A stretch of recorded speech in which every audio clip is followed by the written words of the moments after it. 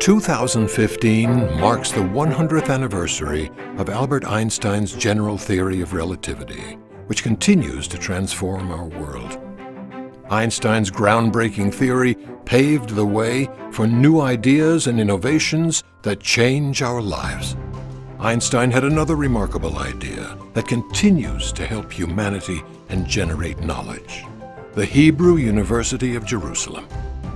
Einstein worked to help establish a university that is a research powerhouse and a global leader in science, medicine, agriculture, and the humanities.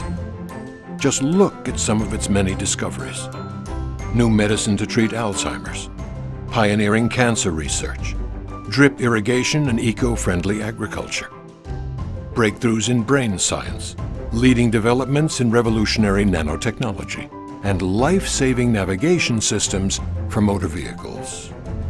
Einstein spoke prophetic words about founding the Hebrew University of Jerusalem.